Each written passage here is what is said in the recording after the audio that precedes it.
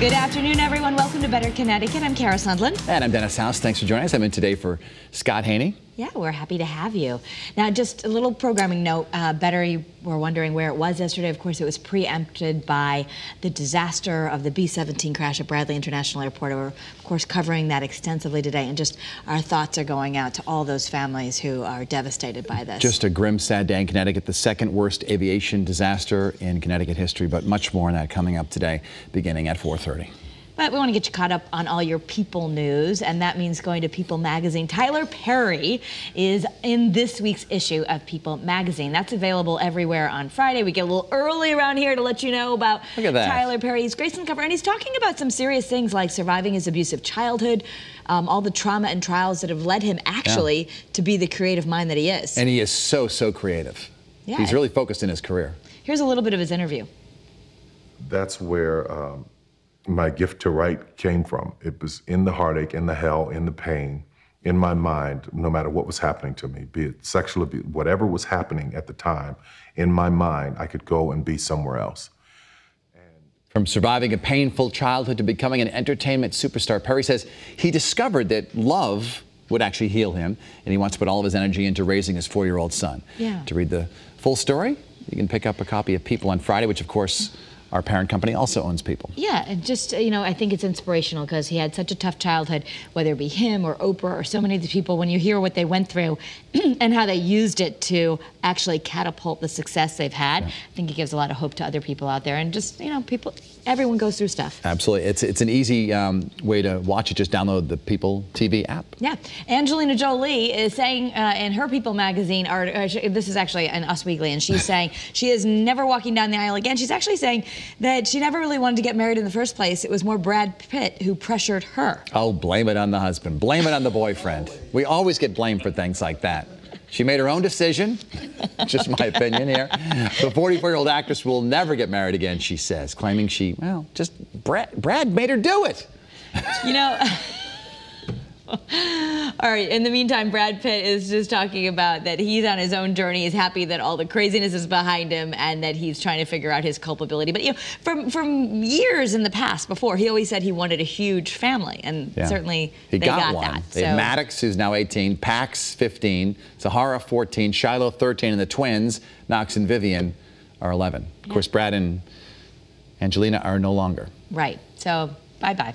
Justin Timberlake had a hilarious reaction when he was in Paris. Apparently, if you are a jokester or a prankster, then you should go to Paris Fashion Week, because we showed you about how the model jumped on and pretended to be a supermodel walking down the catwalk. Well, then another prankster apparently thought it was really cool to grab onto Justin Timberlake's ankles. Interesting. There we go. So there it is.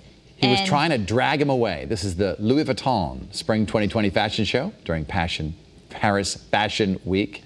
Why do they call it 2020 Fashion Week if it's not? Because you have to know what's coming out next year. Okay. All right, that's where it all starts. All right. And in fact, his little, when he posted that, he said, last night at Louis Vuitton, human anklet not included. So he had a little fun with his Fashion Week. And we're talking about Saved by the Bell. Did you watch Saved by the Bell at all? I did watch Saved by the Bell, yeah. I wasn't sure. No. I've certainly Tiffany Amber Thiessen. Yes, well, of course. She's saying that no one bothered to call her about joining the reboot, so apparently she's not going to be a part of it. So are they parents now? No, they're gonna. I don't know what they're gonna do a reboot. I don't know exactly how they're gonna do it. But they're not gonna be students anymore. They're a little old for. Mario Lopez and Elizabeth Berkley are set to make a comeback. So she says that she's not surprised that there's going to be a reboot because they're rebooting everything. But she has her own Netflix series, I should say, right now. And actually, it looks kind of interesting. I was thinking it could be good for our daughter Helena, because it's about 2 high school girls that are best friends, but one of them has cancer, and they're kind of going through life. But it's like a coming-of-age story. I think one of them's from Connecticut. Maybe I have that confused with another. A Netflix show? Sure. No. Saved by the Bell. Oh. Maybe I'm confused with, like, Dawson's Creek or one of those other 90s kids hit. I don't know. I know we interviewed him. Dawson's Creek. That's what Jamie I always get those 90 things confused sometimes. It wasn't the 90s. It was earlier than that. Oh, whatever. It wasn't, James 90s. Vanderbeek. It wasn't the 80s, I don't think. Anyway. I was watching Saved by the Bell when I was little, and I wasn't little in the 90s. All right, producer Jamie Kelly, when did Saved by the Bell debut? We need a We'll figure it out. Please do. Please do.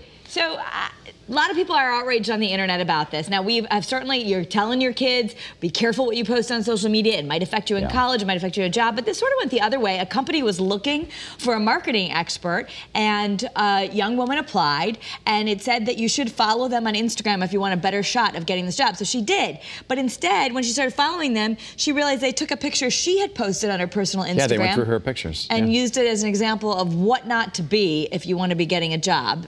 So it's a picture of her in a swimsuit, and here it is.